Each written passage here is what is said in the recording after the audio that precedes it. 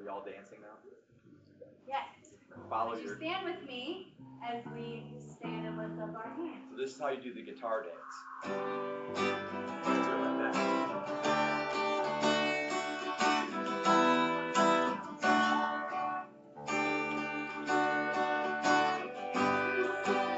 Lift up our hands. The joy of the Lord is our strength. We bow down and worship Him now. How great, how awesome is He. That's a fact. We sing. Everyone sing. Holy is the Lord God Almighty. The earth is filled with His glory. Holy is the Lord God Almighty.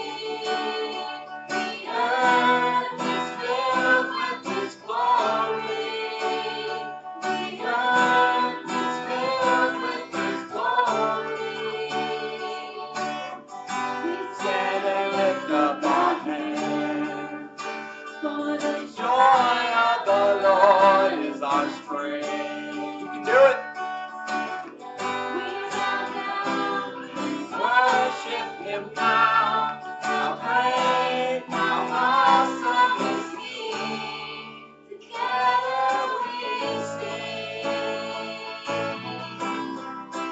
Everyone sing. Holy is the Lord God Almighty. The earth is filled with His glory. Holy is the Lord God Almighty. The earth is filled with His glory.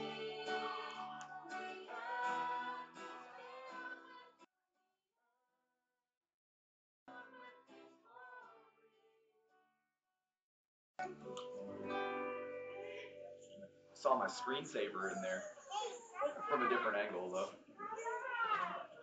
Okay, at this time we'll let the children and their leaders go to the classroom. I am not skilled to understand.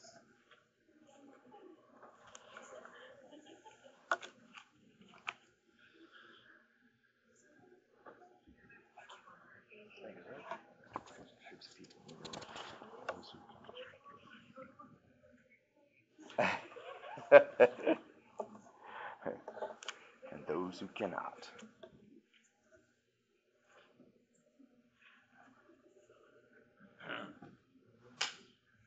That fits the whacked out simple stuff, Josh.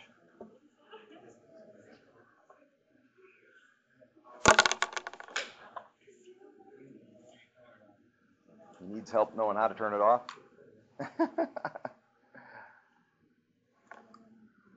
All righty. So if you hadn't guessed it already by the piece of paper that you've been handed, we are going to look at two more locks. So this makes locks 5 and 6 for our locks on keys and locks on prayer. Two more makes 5. Oop, almost got it.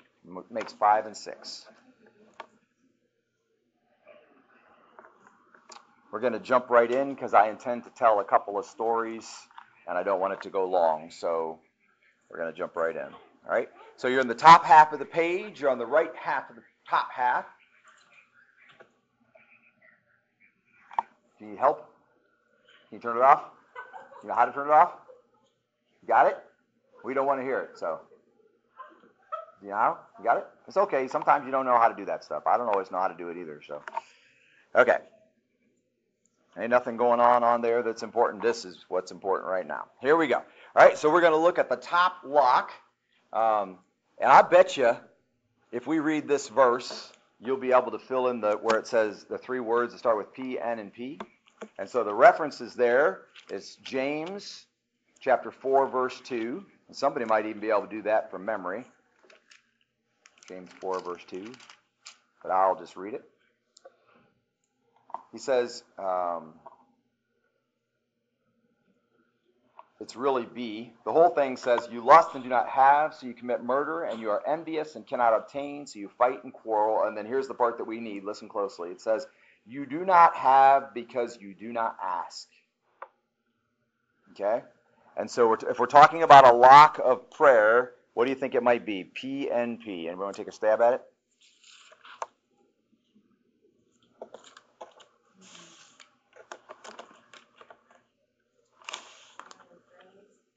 Okay, so it's prayer. Got the first one.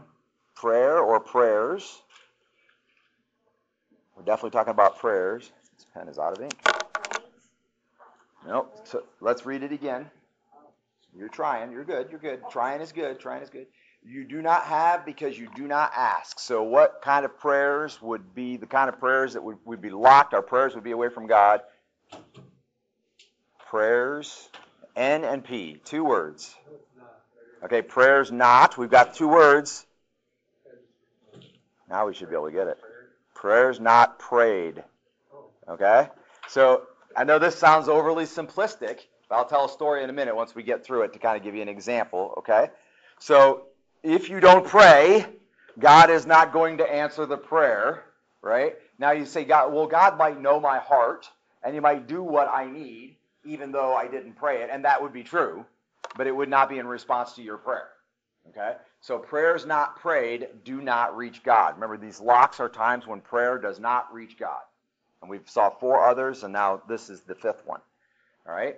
And so sometimes prayers are not prayed because people are too busy.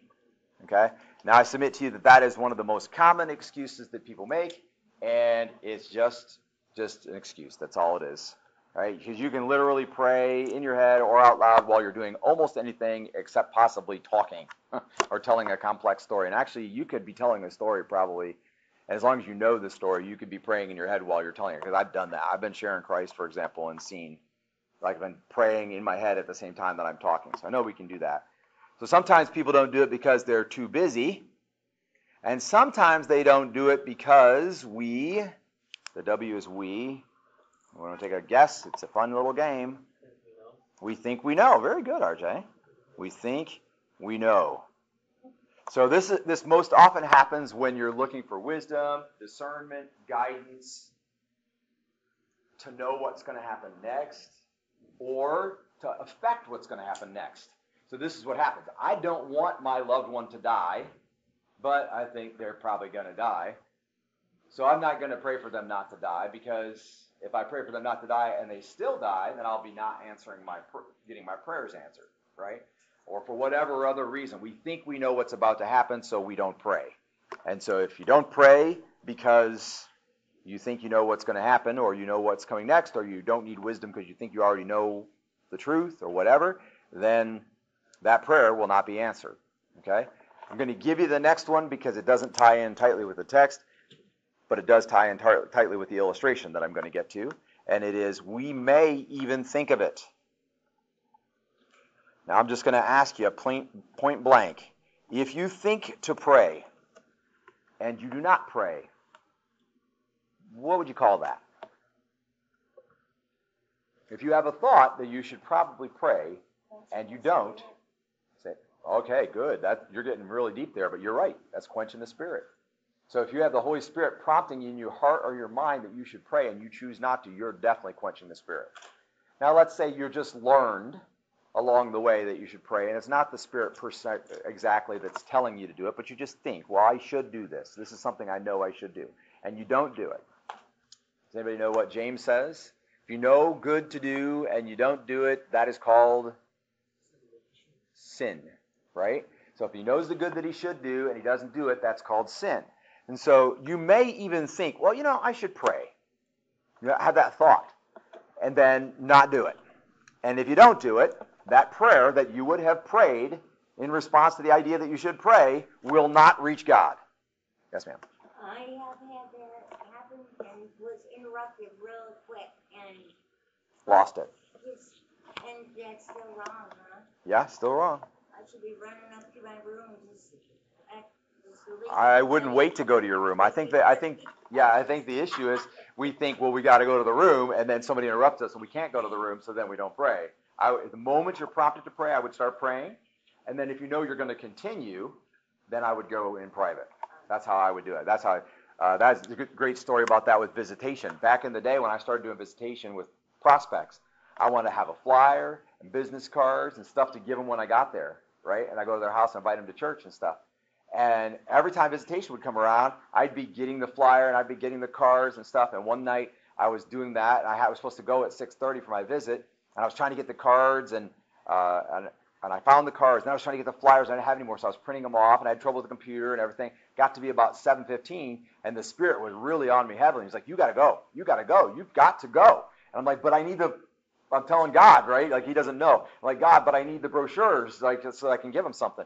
And finally, I just threw everything down on the desk, and I ran out the door. And when I got there, as I arrived at the house, I said hello. And she said, come on in. She didn't say hello. She said, come on in. And I said, okay. And I walked in. And she said, we knew you were coming. And I said, well, how did you know that I was coming?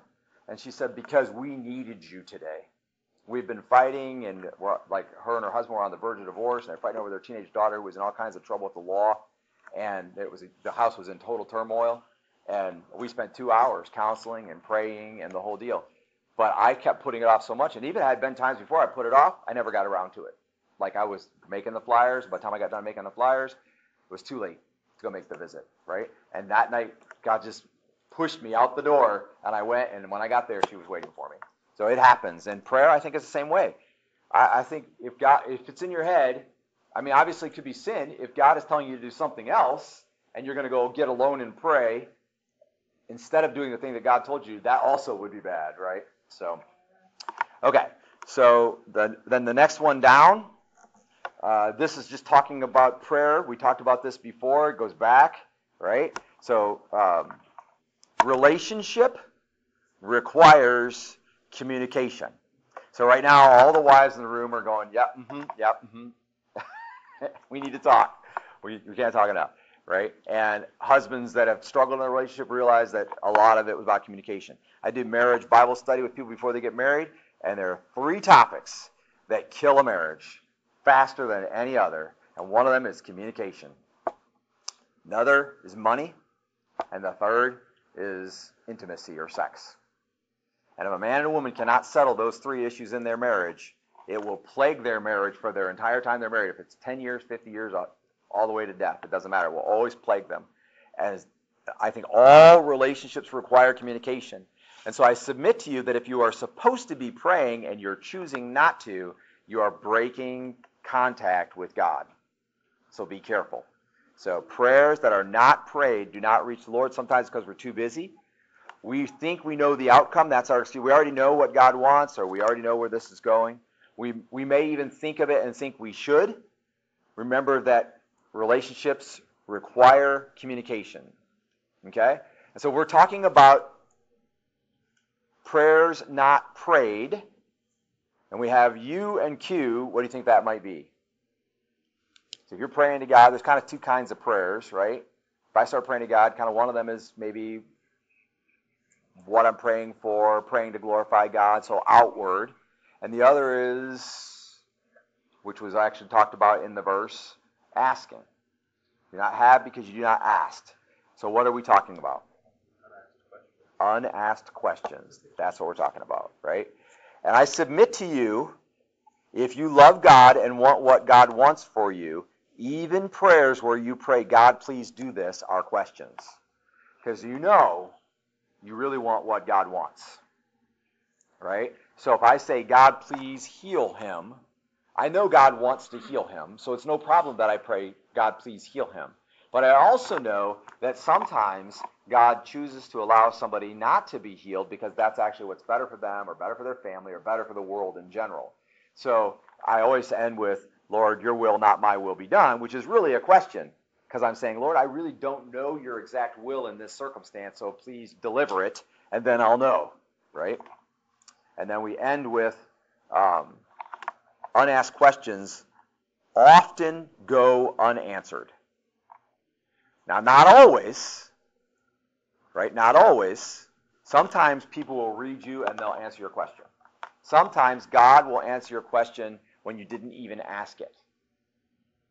But I submit to you that it may be more likely that a lost person's asked question, which they have no guarantee of answered prayer.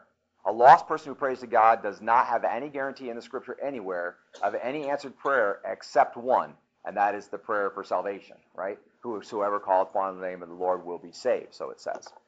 And so, you all right, brother? Got a soreness? You got one of these? All right. So, a lost person might have a better chance of getting an asked question answered than a saved person has of getting an unasked question answered. Why? Because relationships require communications, right?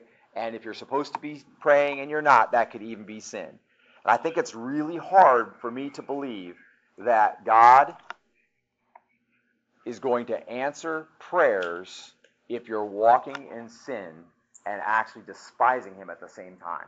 So you're despising God, not even talking to him about what's going on, and he's just going to do it for you anyway? Okay, so I'm going to tell you two quick stories about this specific example, and then you'll see how easy it is to fall in that trap. Okay, first one, had a couple in the church. They had a young daughter, and she got hurt. She busted her lip, had to get a stitch in her lip, and she busted her gums, and her one tooth was loose, and she had to go to the ER. She's at the ER, and I heard about it from somebody else that they told or whatever, and so I grabbed my hospital badge, and I'm going to go check in. I'm just going to see how it's going. I usually, by the way, if you go to the ER, if you let me know, I usually show up. Not always, it depends if there's another crisis, but I usually show up. Okay, so I get over there, and the first thing I do, oh, Pastor Dan, so glad you're here. Will you pray for our little girl? She's really hurt. And would you pray for her? And I said, well, absolutely, let's do it. And we bowed our head, and we prayed for her. And then we sat there talking a little while afterwards, and I said, well, you know, a bunch of people, we heard about it, we spread, a bunch of people in the church were praying for her and everything. She said, oh, we're so glad. We just didn't know what to do. And the Spirit prompted me, and I said, well, did you pray? And they looked at each other kind of guilty, and they said, no. And the man said, we knew we should have done that. And what I'm getting at is, in the midst of the circumstances, when things are crazy, right, it's out of control, or you're so concerned about what the outcome is, you're emotional in turmoil, whatever, it's super easy to get wrapped up in that and not do the number one thing that you should do, which is pray. To really always that should be your go-to. Somebody offends you, your go-to is forgiveness. And if you're struggling to forgive them, your go-to is prayer, right? So they stack. So I'm dealing with an issue. This guy hurt me. I want to forgive first, and then I might talk to him about the problem and help him understand what went wrong, whatever. But first I want to forgive, because if you're coming to him out of an unforgiveness, you got another problem, okay? First, go-to when somebody offends you is forgiveness. Go-to when anything at all happens that you were not expecting is prayer. First, say to God, okay, God, I don't understand how I got here, right? And help God speak into your life. Open your ears, right? Ask the question, how did we get here? I don't understand why this is happening. And it's okay. And you look at the psalmist prayers, there are tons of them that they're saying, look, I don't understand why this is like this. Does anybody have any question as to why it is in the world right now that it seems like the wicked are getting ahead? You know, it's been like that pretty much since the Garden of Eden, right? It always seemed like right before Noah, right before the flood, it really seemed like the wicked were getting ahead, right? They're taking wives, not a wife, but wives, and they're building wealth, and they're prospering, and everything's going great. Bigger places, warring against each other, tons of sin, sleeping with temple prostitutes, just tons of sin everywhere, right? And it really seemed like the wicked were getting ahead. And then came the flood, and they certainly didn't get ahead that day, right? So does anybody have a question? Why does it seem like in the world today the wicked are getting ahead? Well, the psalmist prays that multiple times. Why does it seem like the wicked are getting ahead? But the psalmist always comes back to the answer.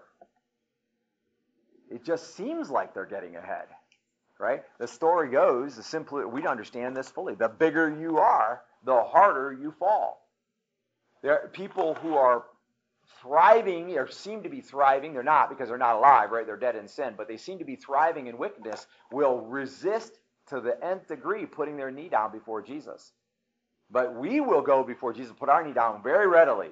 And on that day, they will be, in their spirit, they will be crushed. They'll realize their foolishness. They'll realize how they've invested in all of these things and then be forced to bow nonetheless. And they will despise it. They will want to die, but they won't be able to.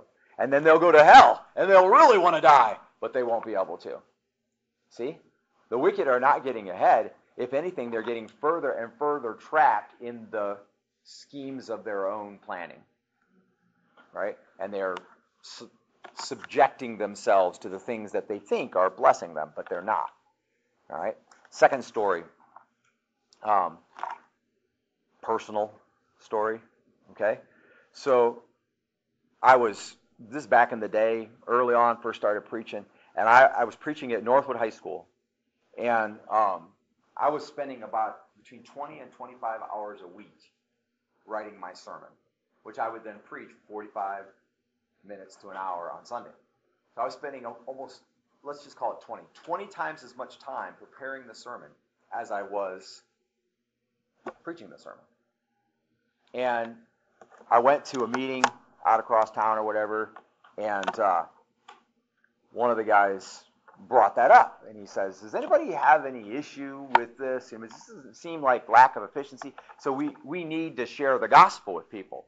So why does it take 20 hours to write a sermon that takes 1 hour to preach?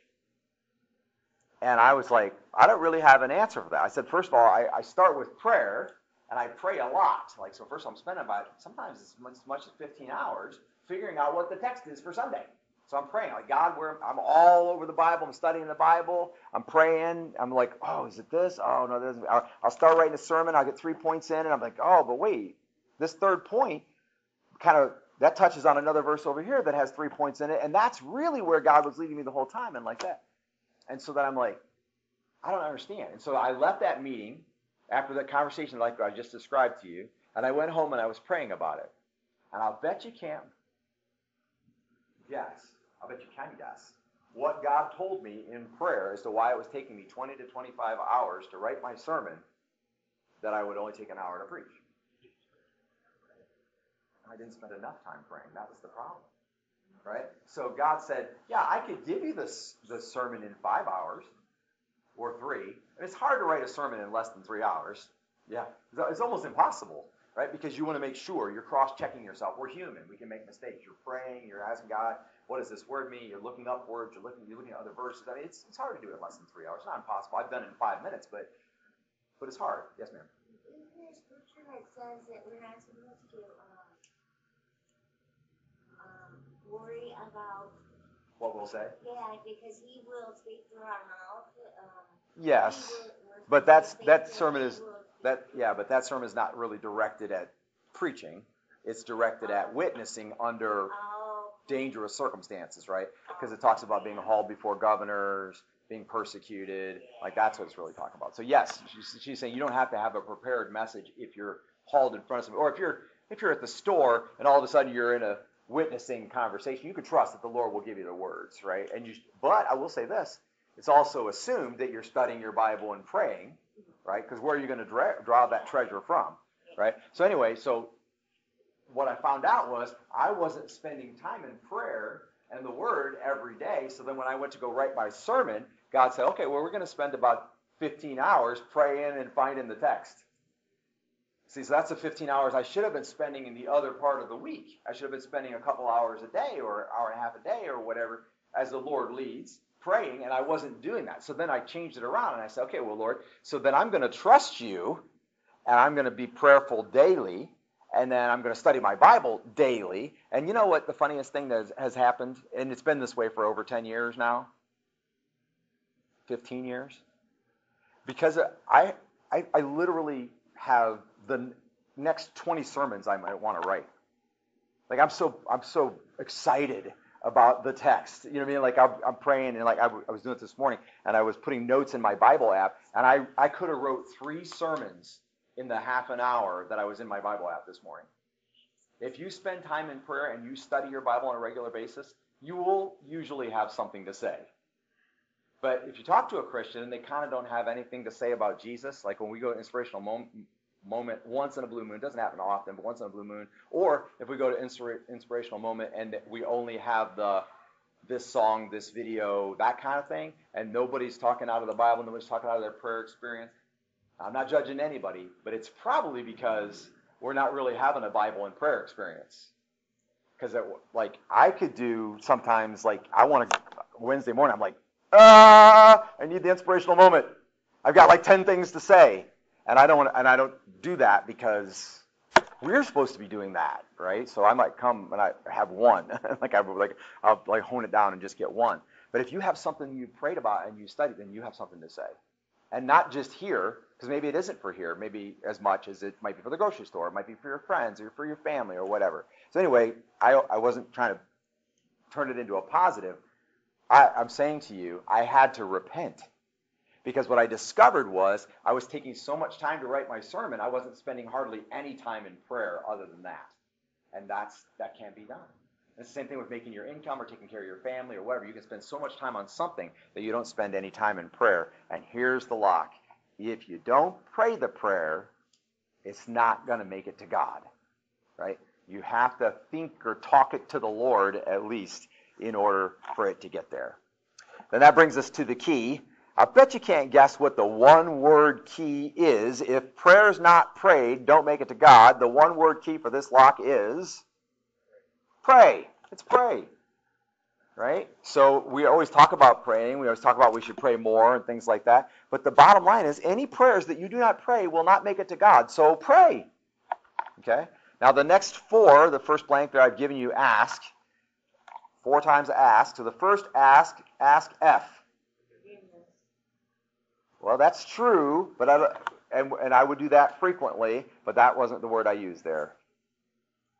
If you do it regularly and you do it when God wants you to do it, that would be called faithfully. Say that again. What did you say?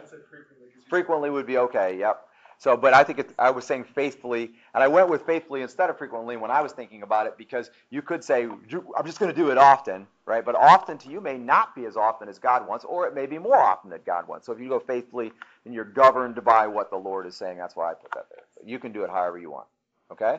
And then ask in starts with an E. Okay, I like that. Ask in earnest. Yeah, mean what you say. You could put that. That isn't what I had, but you could put that. I put emergency. Because remember this example in the emergency room where they did not pray for their own daughter that they were very concerned about. And I'll hazard a guess, if you'll think back to your last 3 emergencies, whatever they were, the first thing that occurred to you might not have been to pray. But you probably did think about it, and I hope you did do it, but you may find that you didn't do it. And so when you're in an emergency situation, pray. Whatever it is, he is your greatest help. In fact, we read that verse on Sunday, that his eyes go through the earth looking whom he may assist. Okay, ask, see. Confidently or continually? Let's say 2. I like both of those, actually. Neither one is the one that I had, but I like them both. Okay, so let's say confidently. That means you ask because you know who you're asking, right? Let's say continually. Obviously, the Bible commands us to pray continually, right? Although I think we're talking about more intentional prayer where you're actually talking or where you're actually asking specific questions or looking for direction or whatever. When the Bible says pray continually, I think that's a lot talking about just like a state of being. We're always thinking to God, always listening to God. The word that I put was casually. It should be simple. RJ shared how when he first came to New Heights years ago, he heard Tommy pray out loud in front of the church, and it was like Tommy was praying to a good friend, and he usually does that to this day. He might be intentional about picking certain words or calling him Lord or things like that, but generally you talk to God like he's your friend. If you're just praying, remember what we talked about last time, 2 weeks ago, because I wasn't here last week, but if you're just praying the same words over and over again, that's like putting on a tux to take out your garbage. The garbage is going to get to the curb either way. It's still going to be garbage. Doesn't matter if you're wearing a tux or not. Just talk to God. You can try to make it real formal. then you may miss out sometimes. And then the next one, however, though, is ask with an F. And I'll give it to you, formally. So do be formal about it. Why would we want to be formal about praying to God? Respect, right? You visit your girlfriend at her house for the first time ever, you look her dad in the eye and you offer him your hand. You may not have shaken someone's hand ever in your life, but you do it that day. This is God we're talking about. He owns the cattle on a thousand hills. He is the king of the kingdom. He deserves your respect. Also, if you're formal, then you know who you're praying to. There was a man in our church, and I was counseling him about prayer and whatever, and I said, well, because I had heard him pray and heard his spouse pray, and they never prayed in the name of Jesus. They never mentioned the name of Jesus. Now, they knew who they were praying to, and they wanted to pray, but they never said, in Jesus' name I pray. So I just asked, why do you never say that? I mean, you don't have to say it every time, but why do you never say that? And he said, well, I don't know. I guess I never really thought about it. Well, here's the thing. If you never really thought about it, you might wind up praying to somebody other than Jesus, or in the name of somebody other than Jesus. So sometimes it's a good idea to mention the name of Jesus in your prayer so that you know, he knows, Jesus knows, God knows, you know, everybody knows who we're talking to and who we're talking about, right? So sometimes do pray formally, but that means setting aside time. That means intentionally. You use certain words, that kind of thing. Okay? The next one starts with the D. As D-A. I'm going to take a stab at it. We're talking about the kinds of prayer, how we should pray, how we should use the key of prayer. So prayer is one of our spiritual... Okay, that's neat. I like daily attendance. That is not what I had. It is a spiritual discipline. Okay, so this prayer, if the lock is prayers not prayed, and the key is pray, so this is disciplined asking. Remember the verse? You have not because you ask not. So this is disciplined asking. And so by disciplined, it means I block out time. I do it in an intentional way. I plan it, right? Now, am I talking about repetition? Like I'm praying for healing, so I do it 1,000 times. No, there are a lot of shaking heads. No, that's right. We're not talking about that, right? Because that's one of the locks. We had that one last time, 2 weeks ago. We don't just pray repetition, right? So sometimes you might need to take a moment to prepare your heart and make sure your heart is right. We'll talk about that in a second.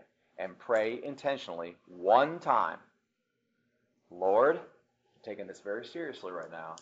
I'm coming to you and I'm asking you and I'm believing in faith, and this is what I'm asking you for. Give me courage to do the right thing, or give me wisdom, or solve this problem, or heal this person, or heal me, or whatever. And you ask one time. And if you want to end with your will, not my will, be done. But Lord, this is what I'm asking for. And then when you're done, you're done. You know, repeat it 100 times more. You know, although I will say, every time he lays the burden on your heart again, then I would repeat it. Right? But you're listening to God to look for that prompt. Like he's saying, do you really care? Then yes, ask again, right? There's a text in the Bible that talks about that where she keeps bothering him. She keeps bothering the guy to give her justice. The judge, she keeps bothering him. She keeps bothering him. And then finally he gives her justice, right? But notice in that story, she's knocking at the right door. She's talking to the guy who can give her justice, and no one else can, right? So she's intentional and formal about her request, and she kept coming back to him because he's the only one. And in that case, she was looking for justice. All right, last one. Ask, trusting, and then the Bible verse.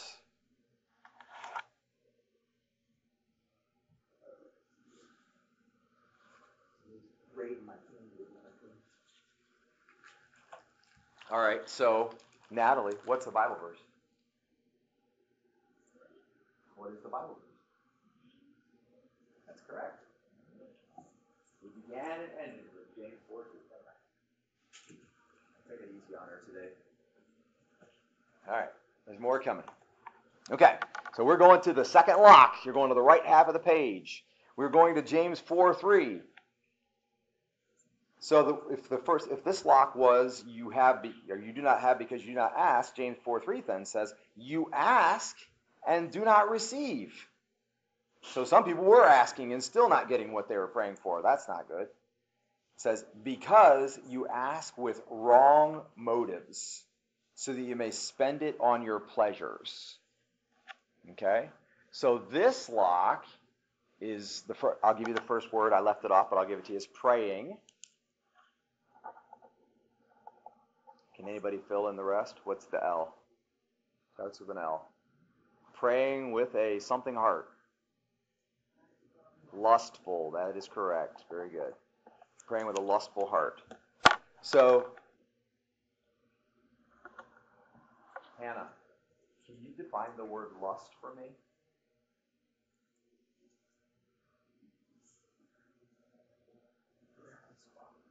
Put you on the spot. I didn't give you the definition in advance. You use the word, don't you? Do you know what it means? I bet you do, sometime or other. She's helping you. Okay, go ahead. Phone a friend.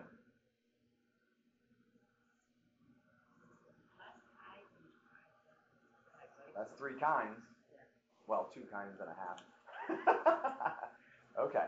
So lust is basically when you want something to fulfill your desires. And we mostly use it for the purpose of flesh. Right? So a man looks at a woman, and Jesus said, if you look at a woman and you lust after her, so you want her to fulfill your desires, it is the same as if he has committed adultery with her already. There is no difference in the sin.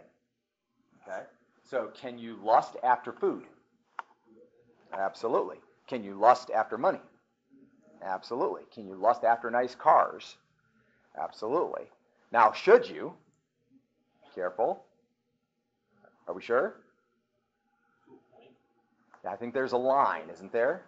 So you can want something to fulfill your desires as long as what? What's the limiter? Okay, that's easy. You took the easy road there. But you're absolutely right. That's an absolutely true answer. If that aligns with God. But let's say what? If what aligns with God?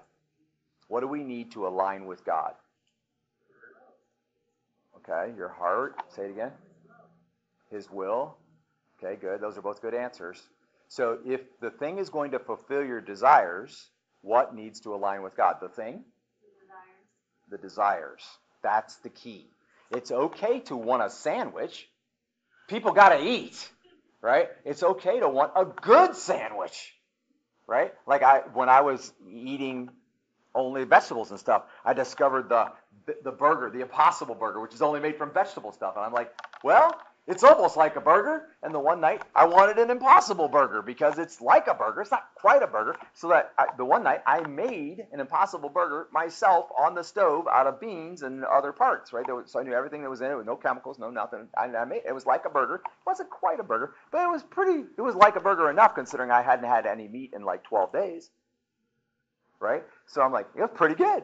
And then we went to camp, and while we were at camp, they made something that was basically like that. There was a sausage that was basically like that, but I think it had meat in it too. But anyway, the point is, you can want it for your own desires as long as, not the thing, but your desires are in line with God. That's the key. So what people are always trying to do is shut down the desires. I don't go have no desires. I don't want nothing. I don't want to eat. I'm not going to talk to anybody. I don't want a boyfriend. Not me. Nope, I'm never going to have. I'm done. I'm not going to have kids. Nope, I'm done. I'm not going to do it. How many 15 to 25-year-olds have you heard say, I'm never going to have kids? Yeah, a bunch of them, right? They do it all the time. And then they have kids, and they go, well, boy, was I stupid, right? It's okay to want what you want. There's nothing wrong with that. You just need to bring your desires in line with God's will so you do it in a godly way. And I submit to you, off text for 1 second, I submit to you that when your desires come in line with God's will, they are more likely to be fulfilled. Okay? If they are fulfilled outside God's will, you just wind up with more desires. That's what happens. It's never fulfilling. Okay? So, this lock is praying with a lustful heart. And then there's 2 words there. They're WM, and they were in the text. Wrong motives. Very good. Someone was listening. Thank you so much. Wrong motives. Right? And a motive is just why you do something, and having a wrong motive is the wrong reason to do something. Simple. Okay? And so now all of these that are in the middle here are no something. So all those little blanks are no, and then there's no L. This was an easy one. No lust, right? So no lust. This one's harder. No G. But it makes sense, especially in our world. Nope, not grumbling. I see where you're going with that, but that's a different thing. Remember, we're talking about lusts or wrong motivations. These are all wrong motivations. Grumbling is a wrong motivation, but grumbling isn't really the motivation. It's the action that's precipitated by a wrong motivation. So what do you got? No what? What? No gain? That's interesting. Greed. That's what I was going for. Yeah, so gain is almost the same thing as greed, because you could gain a way that's not money. Definitely shouldn't be boasting. Motivations for prayer. Think of motivations for prayer. Wrong motivations for prayer. Bitterness. No bitterness. You can't have bitterness in your prayer. Also, no starts with a P. Well, you want patience in prayer. That's a good motivation. Don't take I can't have no patience in my prayer. No, we want that one. We'll keep that one. Pride. That's good. Very good. No pride. No pride allowed. Okay. So no lust, no greed, no bitterness, no pride. I see where you don't want to pray in patience because you want the Lord to act, but I think we would keep patience actually. Okay. So in these cases, or I gave you all of this. In any, there's the WM again, and we already know it's what? Wrong motives, right? In these cases, or in any wrong motives, we risk, starts with an I. So we're down to, we risk what? One word starts with an I. We risk. It's a Bible word. If I give you one more clue, you'll get it for sure. The Israelites were guilty of it like crazy for a long time. Idolatry. Yeah, impatience would be true. You could risk that, but it might not apply if you talk about praying in pride, for example. So if you in any wrong motivations, we risk idolatry. And why do we risk idolatry? Because prayers to things prayed for. Okay? So in other words, I know this is going to sound weird, but if you just track with me for 1 second. Okay? So you get down with God and you pray. And let's say you're praying for a car. Lord, I need a car. And then you're like, Lord, I need a 2010 car, and I really want it to be blue. And I think of old Janis Joplin song, which is like, oh Lord, won't you buy me a Mercedes Benz? Yeah. Precious.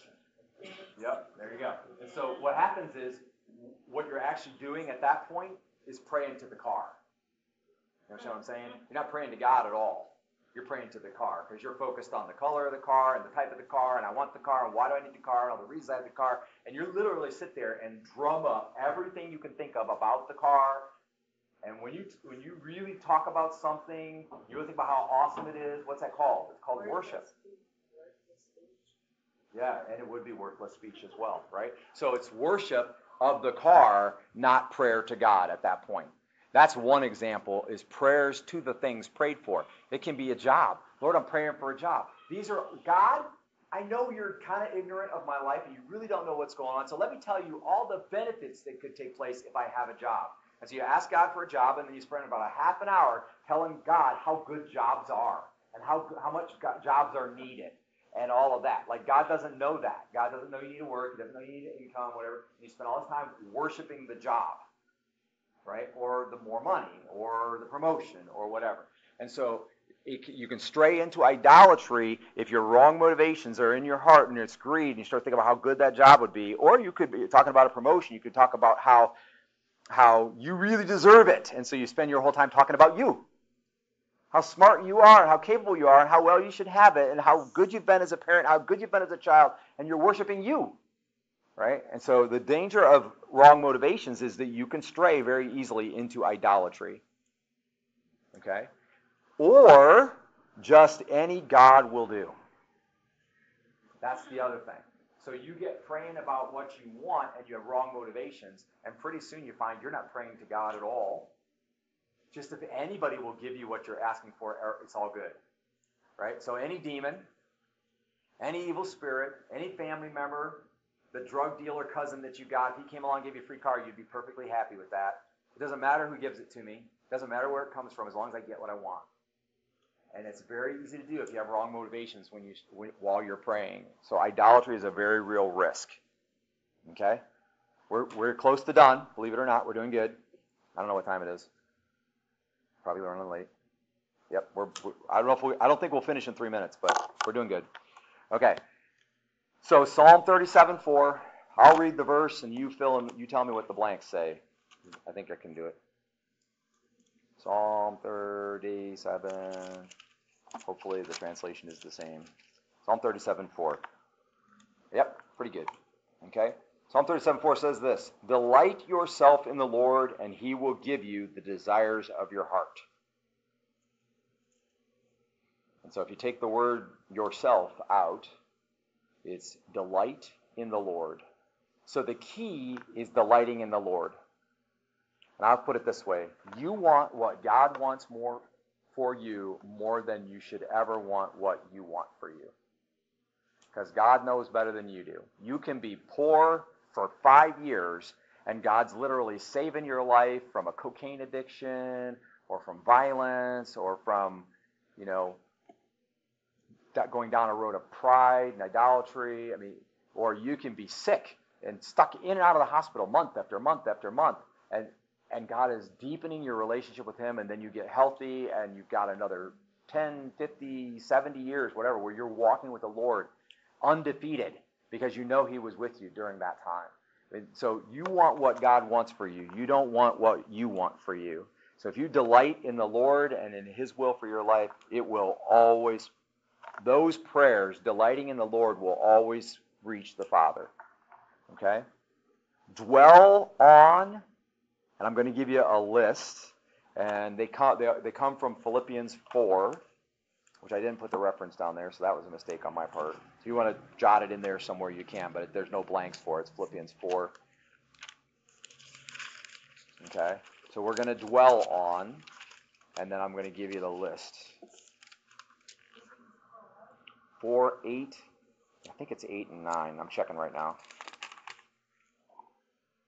Yeah, it's just 8. Okay? Finally, brethren, whatever is true. So there's the first one. Whatever is honorable. That's the next one. Whatever is right. Whatever is pure. Whatever is lovely. Whatever is of good repute. Did I leave enough blanks, or did I have not enough blanks? Squeeze them in. Squeeze them in. We'll make room. Just like kids in the church van. Okay? Whatever is excellent. And then, so you should have the last one. It starts with a P. It's praiseworthy. I think I got them. I don't know if I got them all or not. But anyway, you get them all in there. Okay? It's true, honorable, pure, lovely. I think I skipped one blank is what happened. Honorable, pure, lovely. Of good repute, excellent, praiseworthy. I made a mistake and skipped right. Okay. Anyway, so these are the things that you focus on. Why do we focus on them? To ensure that our heart is right when we pray to God. Right? I'm not judging, but when you watch a horror flick, turn the TV off and pray to God in the next 5 minutes, you watch. Pay close attention. Because what's in your heart will not be right. It will not be pure. It will not be honorable. You'll need to fix it. Right? When you watch a movie with a bunch of lusty things in it, girls in bikinis running around, sex scenes, whatever, pray in the next thing. Yes. Then right after that, try to pray, or even during. You got 1 hour and 45 minutes. You're not going to pray for a whole hour and 45 minutes because you're watching a movie that's kind of questionable. That's going to affect your heart. And it's going to be hard to pray right godly. He's been convicted of that. He's going to family watches horror flicks, gunfight killings, Yeah. and I get stuff. I know how You we feel. get drawn Like, into it. we shouldn't Yep. watch this. Yeah, it's not really a good. I've asked God to I take me away from that TV. all things are permissible, right? So Yeah. I'm not saying that's going to keep you from heaven or anything like that, but if you're trying to protect your heart to make sure that this lock is open so when you pray, God can hear your prayers, then my suggestion to you would be avoid things that are not pure, not right, not honorable, right? All of those things, okay? And at least then we have this as a solution, all right? So Mark 7:20-23, Jesus is talking. I'm going to read it real quick, and then this will be our last text. And he says, "That which proceeds out of the man, that is what defiles the man. For from within, out of the heart of man, proceed the evil thoughts, fornications, thefts, murders, adulteries, deeds of coveting and wickedness, as well as deceit, sensuality, envy, slander, pride, and foolishness." You don't have to remember all those things, but what is he saying? All kinds of bad things come out of us, and when they come out of us, they come out of the heart. They attach to your heart. They come from your heart. All these evil things proceed from within and defile the man. And so what's on your paper is what flows out. That's the problem. So I want you to think about what you're producing. What you're producing can make your heart a kind of dirty thing. And if it does make your heart a kind of dirty thing, then when you go to pray to God, this lock can snap in place, and instead of your prayers going to God, they get stopped because your prayers are prayed in wrong motivations. You say, no, God can overcome that. Yes, he can, and the last blank is repentance. So you turn to God, and he can fix it all. He can take care of all of it. He can undo what you watched, what you saw, that you shouldn't have, the way you talked, the way you acted, you didn't honor him, you didn't focus on the right things because you committed idolatry praying for your car or praying about your car, praying to your car, right? All of those kinds of things. He can fix all of that, but we have to turn to the Lord. And I submit, focused on the wrong things. It's hard to do that. It's hard to turn to the Lord because you're letting your desires not be in line with what God wants, and then you want it, and you're going after it, and that's interfering with your prayer life. We ask ourselves sometimes why when we pray, we don't get what we pray for. Well, James was very clear. You don't get what you pray for because you don't ask for it. Or maybe you ask for it, but you ask for it to spend it on your own desires, on the desires of your lustful heart, so that you'll have better, you want things to go better, whatever. And that's not the point. The point is to delight in the Lord and pray his will. And I think Arjun and Alicia were already mentioning that earlier when we're talking about that's the key. Okay? All right. So unfortunately, we're out of time. I will give out more candy, but we're going to pray and be done because I also forgot to put the snacks and drinks in the cafeteria, so we'll go get that here in a second, and then we can fellowship on it. If anyone wants to talk more about it, we can. Did anybody have a last comment or a question? I know we're over time, but. All right. So we've got 6 locks and 6 keys, and you can go back over your worksheets and look at them again, and it should be, at this point, we should be deepening our prayer life so we can talk to God and know that he's listening. That's the goal. Father in heaven, I praise you and I thank you. You are the awesome God. Ain't no car, no money, no relationship, no beautiful scenery, no beautifully tasting thing or wonderful tasting thing. No provision of our God has ever begun to come close to you. You are our God. And just like they said at camp, I remember, and he said it very plainly, the greatest thing of all that you could give us is your presence, you in us, and you have offered it. And for those who believe and receive that you're right there doing it. You're doing grace every day, all day, and you're willing. You're willing to get down and muddle in our mess, waddle in our mud, overcome our difficulties and our problems, and we just turn to you.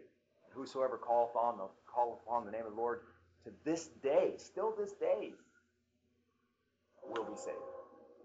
And we're calling upon you to cleanse us of what we've delved into, to help us focus our prayer life on only you. Lord, if I've prayed ever to a demon or an object or a thing created, if ever I've done that, and because I'm a human, I probably have, Lord, I personally repent of that. And I pray that I will be aware of it as I pray, that that you will be my focus, that your desires will become my desires, that I'll grow a little bit more every day or in leaps and bounds, whichever way you want it. And when I pray, I'll know that my God hears my prayers and that he's at work bringing about the events and the activities of the kingdom of God. When I think about wicked who seem to be prospering, I'll know that you are on the throne. I'll not despair because I know.